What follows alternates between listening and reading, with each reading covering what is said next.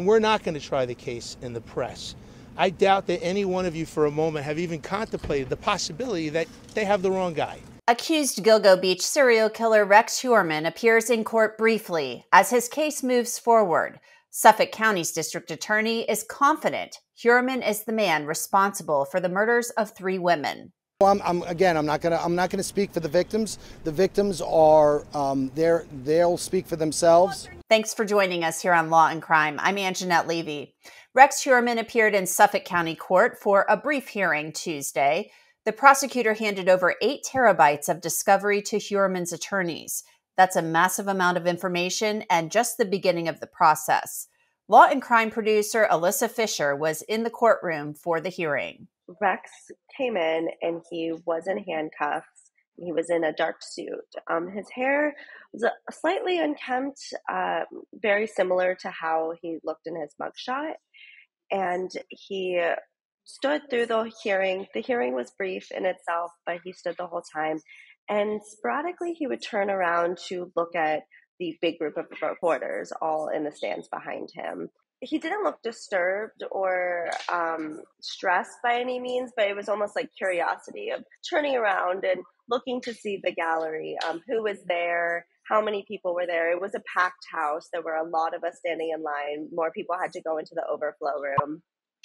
So he kept looking over to maybe to see reactions. 2 victims' families were in the courtroom but chose not to speak. Heuermann has pleaded not guilty to the murders of Melissa Barthelemy, Megan Waterman, and Amber Costello.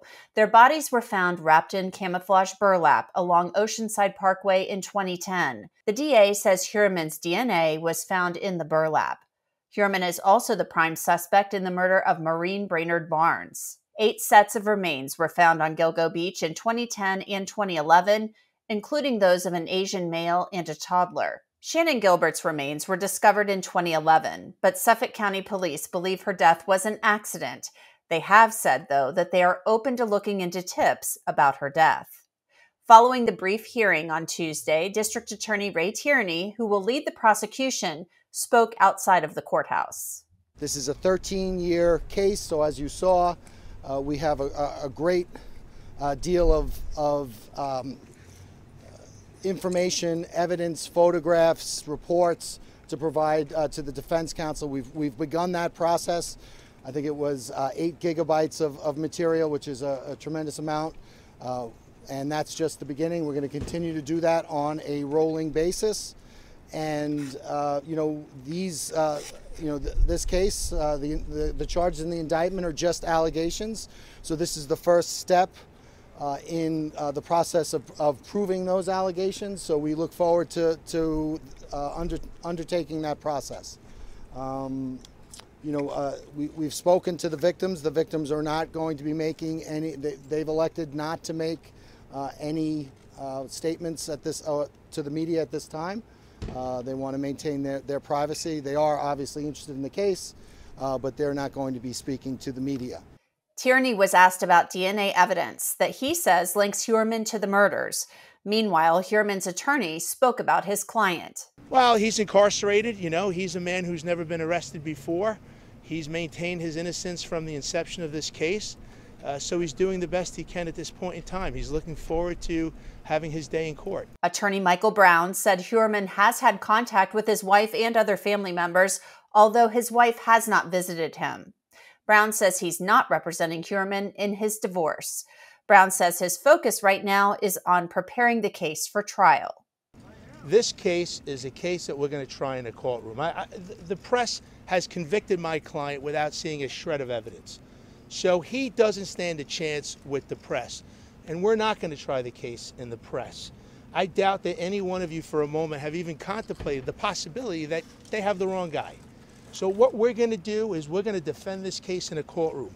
In the courtroom we just were in, where we have 12 fair and impartial jurors, where we have a fair and impartial judge, where words like presumption of innocence and beyond a reasonable doubt, where words like that reign every day. That's where we're going to try this case. So we're not going to try it in the press. We're going to do our due diligence. We're going to defend this case in a court of law. The district attorney's office has a whole office. They're the biggest law firm in this county. I'm one guy, right? So Ms. Koish is going to be co-counsel on this. We have other attorneys that I expect are going to be assisting on this. And just to pour through the discovery is an enormous task. A reporter asked Brown about what Heuermann has said to him about the murders. What has my client told me? He told me he didn't do this. Brown seemed less than optimistic about the case being resolved. He says the case will go to trial. There's no plea deal. He said from the moment I met him that I did not do this. So we're prepared to go forward.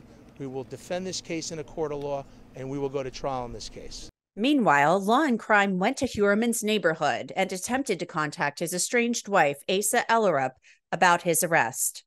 She looked exhausted, to say the least. Just bloodshot. Her lips were pale. She looked like she, I'm sure, had maybe just woken up from a nap. She was in loungewear. She just looked sad as she said, "No, I'm sorry. I'm not interested in speaking right now." And completely understandable. She's had a really difficult few weeks. But it was a very brief interaction, possibly 10 seconds. She was very cordial as she said, "No, thank you," and closed the door. The investigation into the bodies found on Gilgo Beach is far from over. Meanwhile, Heuermann will be back in court on September 27th for a conference to keep the judge updated on the progress of the case. Heuermann remains locked up in the Suffolk County Jail where he is held without bail. For Law&Crime, I'm Angenette Levy.